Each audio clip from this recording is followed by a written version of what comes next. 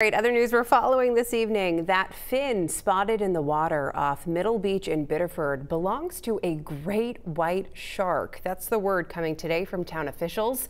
As News Center Maine's Jack Mulmud found out, we could expect to see more shark sightings as the summer warms the ocean.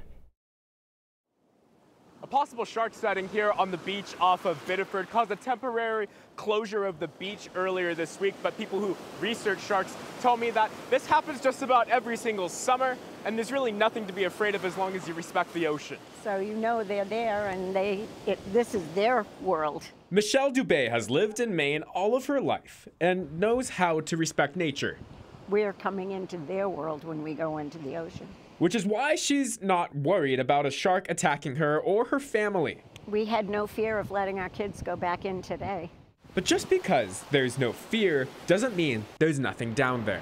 A great white shark just 150 feet from shore caused a closure Thursday. So I could see it with my naked eye, and then with the binoculars just to double check. Ella Leonard was the lifeguard that spotted the great white. We do have to remember that it's just a sighting, it's not an attack, so any nerves that we have, we just kind of have to wash away. All is well after a quick look, and then today, back to normal. And I definitely think we're probably going to see another one, if not a few more. Trying to learn more about white sharks when they're coming up here to Maine.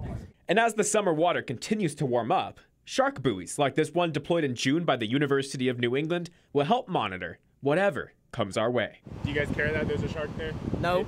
And for Matt and Dylan, what's your message for people watching who may be scared of sharks? Don't be scared of sharks. They only have one thing on their mind. Is anything else interesting that you guys want to add? No. No. And it's not sharks, but going out there and catching a sick wave. In Biddeford, Jack Mulmud, News Center Maine.